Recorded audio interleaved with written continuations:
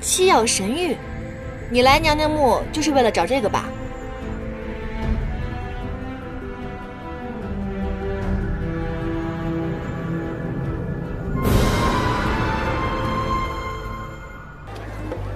干嘛？虽然人家叫白漂亮，确实是又白又漂亮的，很难让人家坐怀不乱啦。可是我们人要有别，你又是个捉妖师，我只是个小妖怪，这样不好吧？闭嘴！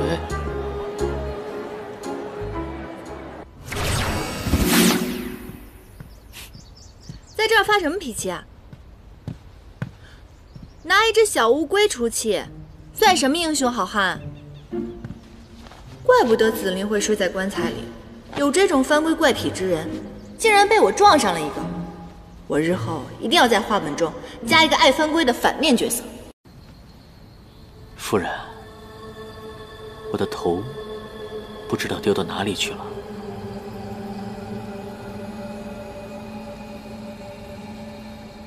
你能帮我找找吗？啊？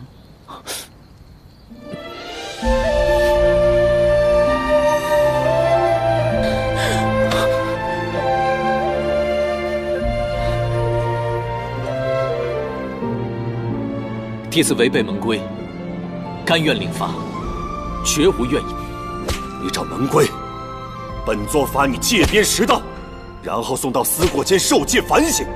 如果你依然固执己见，毫不悔改，不但再无可能继承掌门，我凌霄派也绝不容你。白漂亮这个名字可不怎么样，又不好听，要不然咱们改一个名字。咫尺天涯，逆旧颜，只将深情做淡写。颜淡，怎么样？颜淡，厚颜无耻的颜，风轻云淡的淡，这倒挺适合我的。我知道了，你肯定是抓不到那个骗走你一眼的黑心女妖，是不是？所以把所有的气都撒在我身上。来啊，有本事打死我啊！来啊！我就是禽兽，你再说一遍！我打死你！我打！救命啊！哎呦喂！起来吧，去。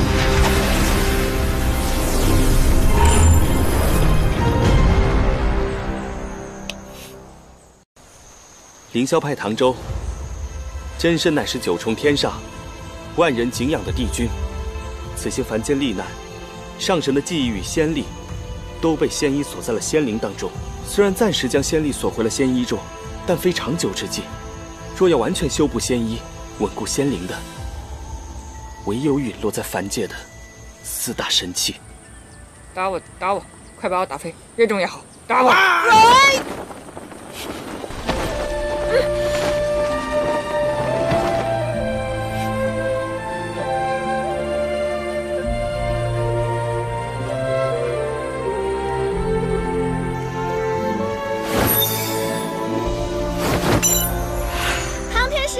我的莲花花瓣有疗伤的奇效，记得打不过赶紧跑，别逞强。我们此生不再相见了，告辞了。我记住你了，莲花净白漂亮。这位大姐，请问一下，你有没有看到一个年轻的女子从这里跑过？你才大姐！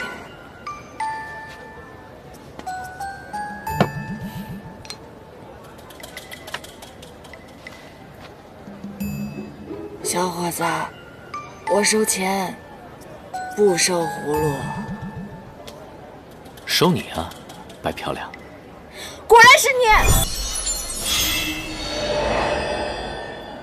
确定想出来吗？确定。你！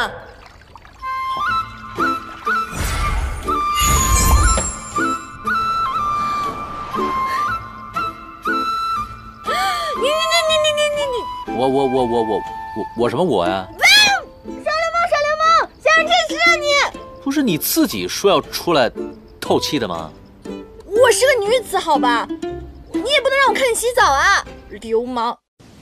发我丘者诛。生为死之门，死为生之所。木门通向鬼门关，扰我梦者无骨还。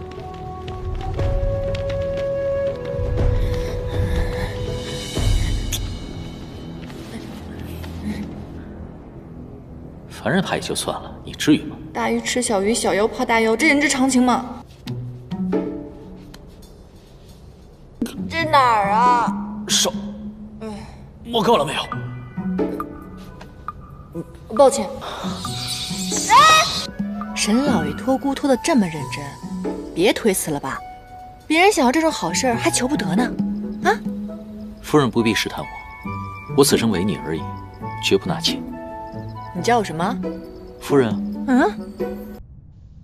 你情根深重，旧义难消，唯有分断情根，抹除你对我的情谊，方能彻底消除记忆。此人是我心中所爱，奈何情深缘浅，终有一别，唯愿他前尘散尽，生生世世自在快活。药里无拘无束，你可在凡间做一个自由自在的花妖。往后之路，我已无法相伴，只愿这尘花残在凡间相随，护你周全。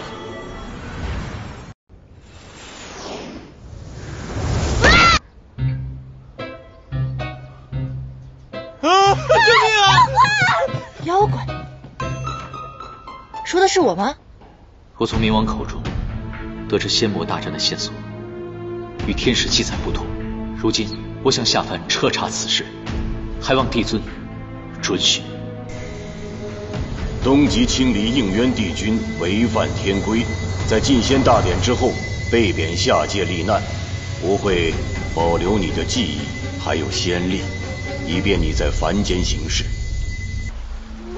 我此次下凡是来寻一个人的，此事非常重要，一刻不能耽搁。野兰山的妖族手眼通天，你要做了山主啊，万千妖族听你号令，别说是找一个人了，就算是找一根草，找一粒沙，他们也定能帮你找到。帝尊现已下旨，削去你的仙籍，抹除你的仙意，打落凡间，永不为仙。我要让你带着仙子的记忆，在凡间屈辱度日吧。我要把你加诸在颜淡身上的痛苦，100倍、1000倍的还给你。我有才艺。才艺？听闻山主威名显，妖力无穷保家园，万里迢迢来倒贴，只求宗长可怜见。